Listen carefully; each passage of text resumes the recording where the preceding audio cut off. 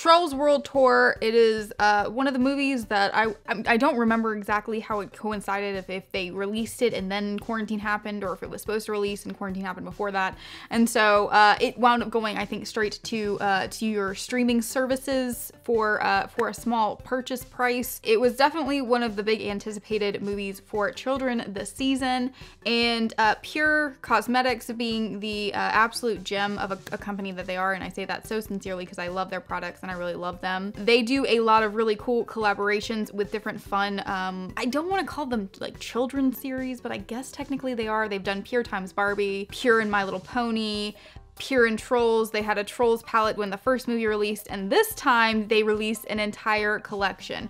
Well, I did a haul video and showed you guys, but over Memorial Day, I did pick up the entire big, nice bundle set. This bad boy retails for $98. It comes with 5 eyeshadow palettes, a face palette, and a lip gloss, and it is packaged absolutely adorably. They look like little records. They have like little like tabs to denote what they are, and then you pull it out and it's a little record, and the palette is all nice and packaged inside. So I figured with all these palettes, which you can buy separately, there is nothing that says that you have to buy them as a collective. So the best way for me to review it appropriately for you guys as the viewers would be to do an entire look themed off of the palette that I'm using that day. We're gonna release them every day this week, and we're gonna go in order because why not? So today's look is going to be our pop look. I'm really excited about this one. We came up with a good idea for the outfits for each one of the looks. They're very different. Some of them are gonna be really extreme because we're gonna go hard into it, but I really wanted to give you guys like the full aesthetic of like, all right, so if I were gonna be like making a pop look, what would I do? The pop palette, of course, is pink. Naturally. It comes with 6 really gorgeous, nice pink and peach shades. I really like this palette. A lot of my eye looks typically are pink because I really enjoy using pink. But yeah, I think we can do some cool stuff with this. Now, me personally, I love using pink eyeshadows and things like that, but I don't own a lot of pink clothing. So the aesthetic, you guys will see that at the end of the video.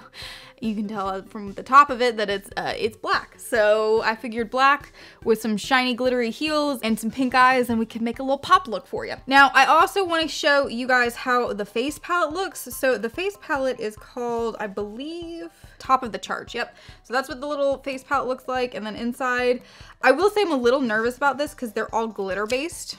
When I choose my bronzer, which I normally use bronzer as contour, when I choose that, and when I choose my blushes, I normally try and choose a little bit more matte shades rather than these what I would call them hyper glitter shades. They look like they honestly could all be highlight shades, but they're not. So we're just gonna go for a full glitter look today, because I mean, if there's one to experiment with, it'd be pop. Now, I did do a base of a really nice little pink lipstick, but I'm going to use the lip gloss that they gave us too over that, just so we can get a full feel initially for how all of these look. And if I really like this palette, I'll use it for all of the looks, but we'll see what happens with today. Now I've talked enough, so let's dig into it. So I'm just going in with the lip gloss right now. If you could understand what I'm saying. It sounded like I was like chewing marbles. It's not sticky, surprisingly. It's one of my biggest complaints about lip glosses. I don't normally wear them because I don't like my face feeling like I have jelly or super glue on them. Like my hair gets stuck to it and bugs get stuck to it, and I don't want to deal with that. So I don't normally wear lip gloss, but it's actually just a kind of like soft, almost like a chapstick feeling. Like I have like this one lip serum that I use almost every day now, and I put it on before I do my makeup, and it kind of has the same consistency as that. So I actually really like that, and it's a nice neutral color. I think if you have a bold color underneath it, it'll do a good job of accenting it and making it just look shiny and glossy. So big fan, actually. Not sticky. Okay, so that's not actually as glittery as I was worried it was going to be on the face. It applies really smoothly too. I like it. Yeah, I like it a lot. I really was worried it was gonna be a lot more glittery, but it really is not. Now we're gonna do the blush. The blush I think I probably won't use for every look, but this one is super pink. Like, can you see it on the brush? It's like a very pink shade, so I think for today's look it's gonna work well. Oh wow, that's glittery. Can you see the sparkle? That could be a highlighter and a blush all in one. Not bad though. If I had to choose, I would rather have a glittery blush than a glittery bronzer, because I use my bronzers as contour because my skin is such a light shade that I don't want to go in with like a heavy contour. I would rather just be like a little bit of like dimension added with a more natural color. So that's why I do that. So that's why I prefer it to be more matte than I do glitter, but still not bad. It is glittery, but it's not like It's not overwhelming. It's not terrible. I definitely, for some of the other ones, which I think have more like orange colors and stuff like that, I probably will not use that shade for it, but I will probably use it again throughout the series. Oh, that's pretty.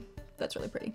That one could kind of work with any of them. Honestly, I would have probably saved it if I had realized, like, I mean, I know it's a neutral looking color, but if I had realized how neutral it was gonna be, I probably would have just saved it from one of the later palettes that is more of a neutral shade and done like one of my more pink shades for highlight, but live and learn, c'est la vie. Face makeup is done. Let's do the eyes now.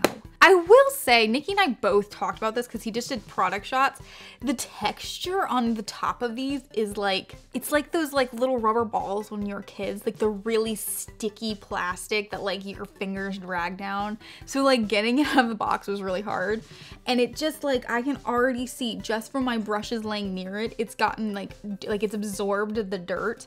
So I don't know why that was the choice for packaging, but I'm not a fan of that. Like, some people talk about like textures of food freaks them out, like textures of things freak me out, and this is one that's very disconcerting for me. So like I don't like it. But that's my one complaint so far. That is what we're working with. Now what I'm thinking, this is my game plan. I'm thinking we're gonna do a wide base of the hyper pink one because we're going pop with this. We want it to be real pink.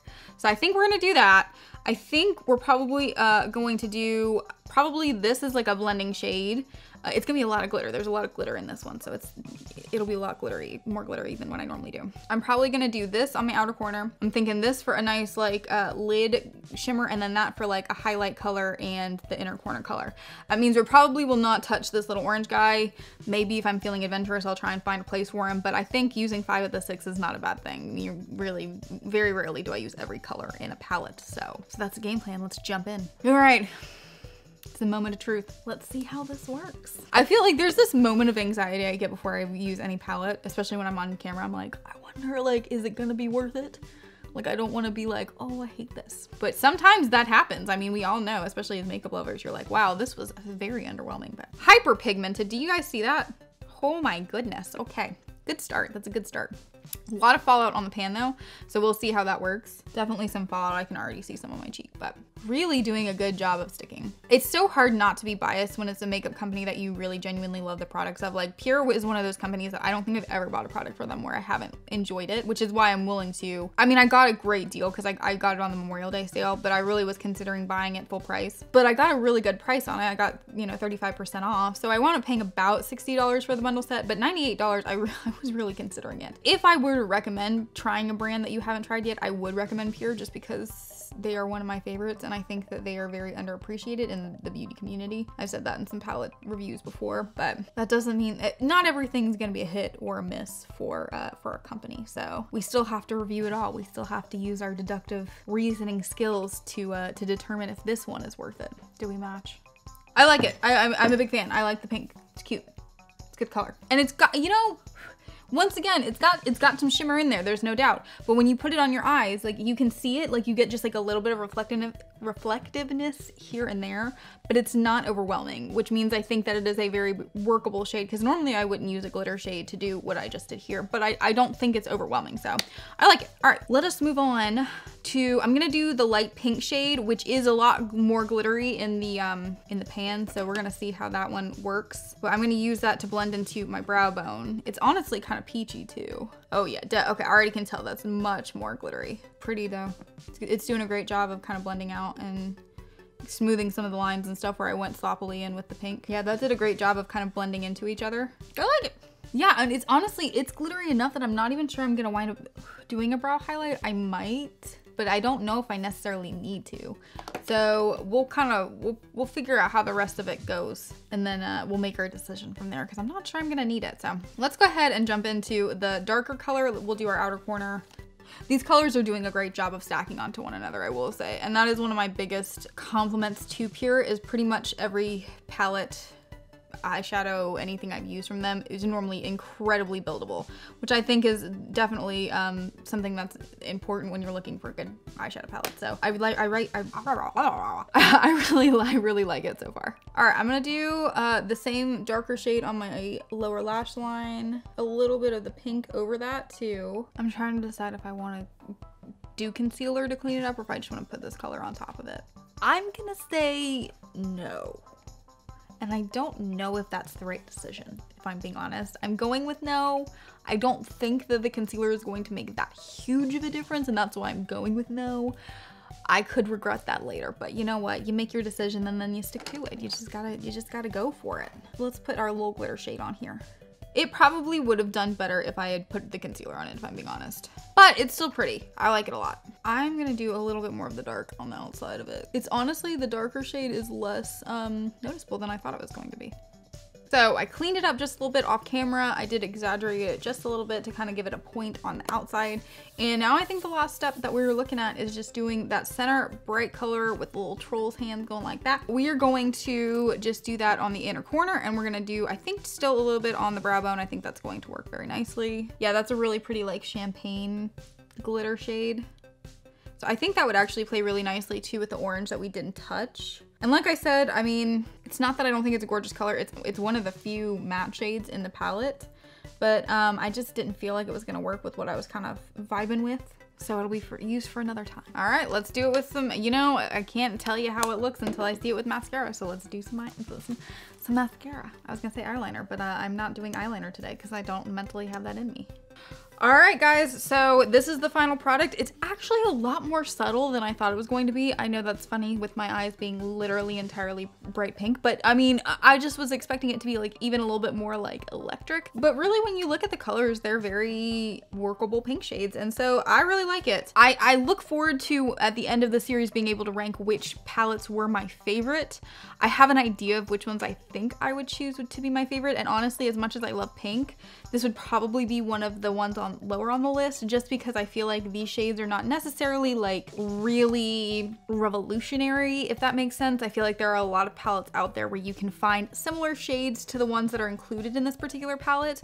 Doesn't mean that it's not necessarily worthwhile, especially if they start going on sale. I know they were on sale for like $12 a piece at Ulta over Memorial Day weekend. That being said, there are definitely some palettes in this collection that I think have some colors that are a little bit more tricky to find, and if they play as well as I hope that they will definitely rank higher. So yeah, I like the palette, but I can't wait to see how the rest of the collection turns out. I hope you guys enjoyed the video. If you did, definitely make sure you subscribe to the channel. That way you see as we post all the other palettes that will be coming the rest of the week. I'm really excited. I know the Funk palette, we've got a really cool outfit picked out. The Techno palette, the colors are super cool, and I can't wait to see how that look turns out. But if you guys did enjoy the video, please give it a thumbs up. It helps the page out an absolute ton, and will hopefully bring a few more awesome people to our page, and hopefully they'll be inspired to join the Dark Angel family as well. So other than that, I hope you guys are all doing well and you have a wonderful day, and stay girly with the dark twist.